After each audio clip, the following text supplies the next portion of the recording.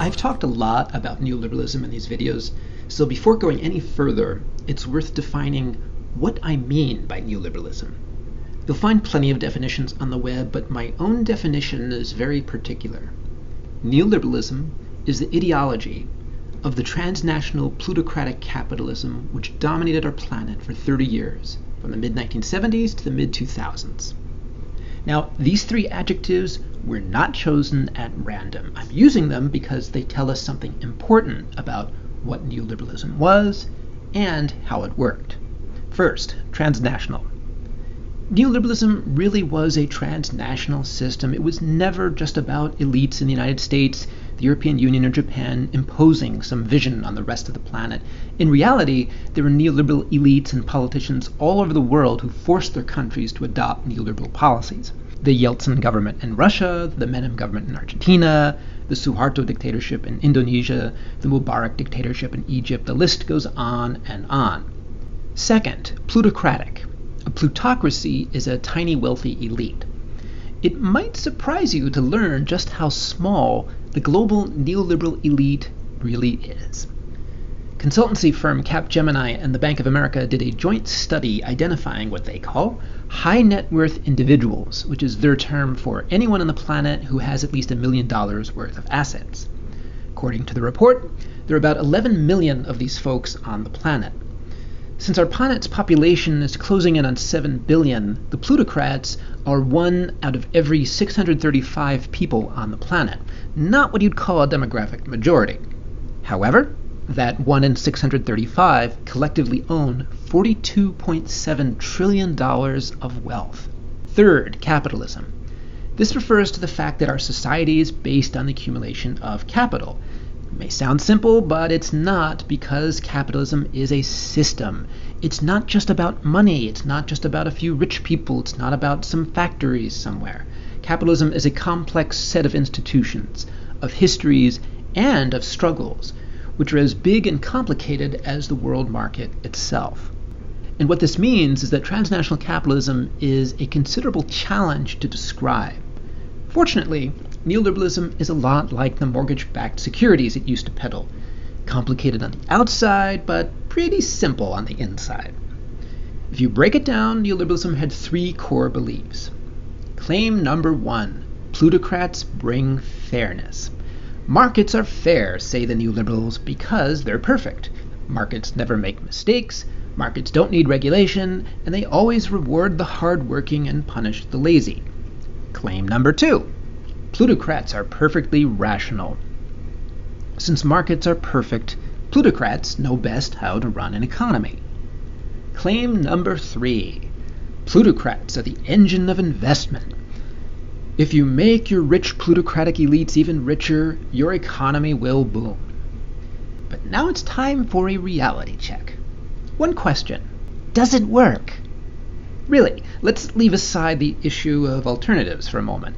Neoliberalism is not some crackpot ideology at the margins of society. We're talking about the ideology which has run most of the planet for the past 30 years.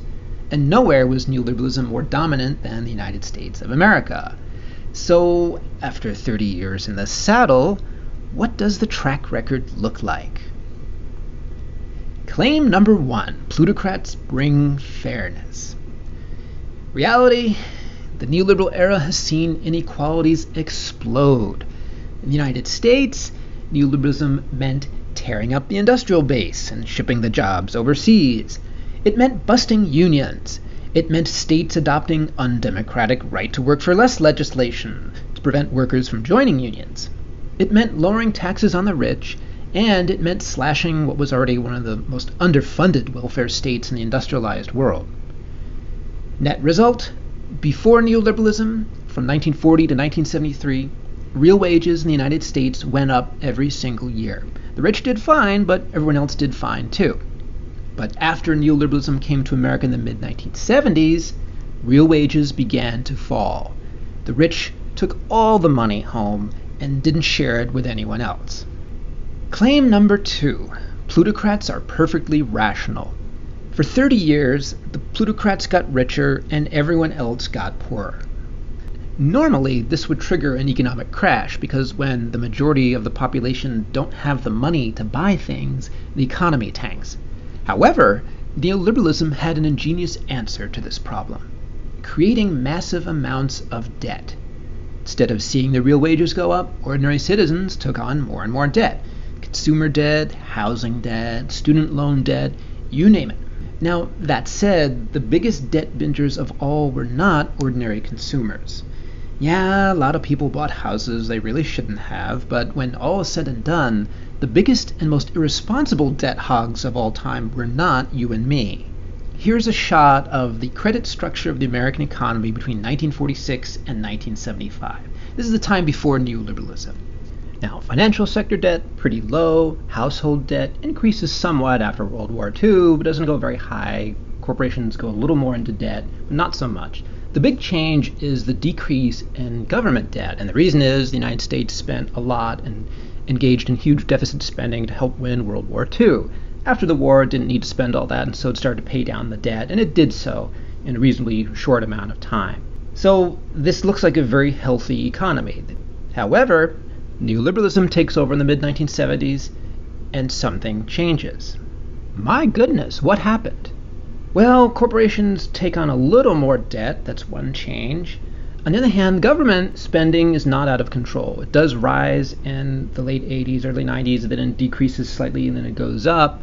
It's gone up more significantly since 2008, but over most of this period, the government is not the problem, corporations are not the problem. Now, it's true that households go deep into debt starting in the mid-1990s, and there's that sort of spike towards the end. And that's problematic. That will have to come down for households to recover, and that's mortgage borrowing. People were borrowing more than they should have for their homes. But look at the red line. Financial sector debt. This was the stuff that the Wall Street firms were engaged in. And that goes from a little under 20% of GDP in the mid-1970s to well over 110% of GDP by 2008. Just an explosion of debt. Like I said, the biggest debt hogs in human history, the United States financial sector. So the same people going on and on and on about the wonders of the market precisely because they were spinning human history's biggest debt bubble. Now you might think that at least we got something for all that money, right? Like increased investment or new infrastructure, some new tech firms, right?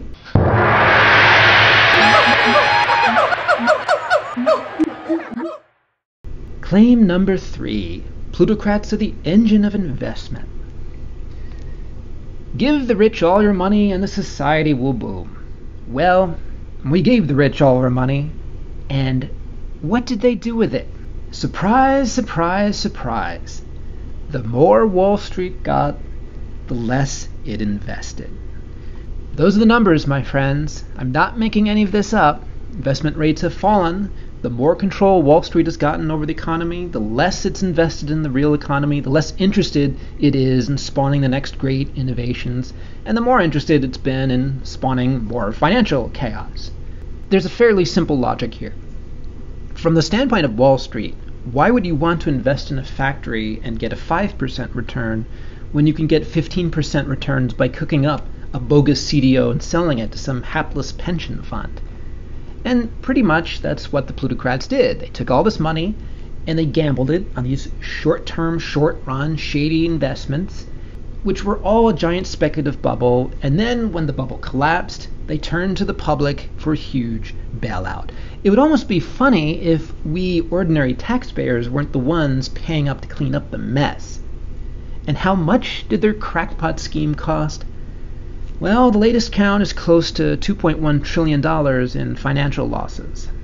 And that's just the beginning. The crisis destroyed 8 million jobs in the United States alone, and maybe double that number worldwide. Several millions of Americans lost their homes, 20 million Americans had to go on food stamps, while a whole generation of Americans have seen their life savings go up in smoke as their home equity vanishes. And what has Wall Street learned from this debacle? Absolutely nothing. Let me get to the blunt conclusion you reach in your book. You say that 2 years after the devastating financial crisis of '08, our country is still at the mercy of an oligarchy that is bigger, more profitable, and more resistant to regulation than ever. Correct? Absolutely correct, Bill. The big banks became stronger as a result of the bailout. That may seem extraordinary, but it's really true. They're turning that increased economic clout into more political power, and they're using that political power to go out and take the same sort of risks that got us into disaster in September 2008. That's the bad news. However, there's also some good news, and the good news is that Wall Street does not own the future. Why that is the subject of our next chapter.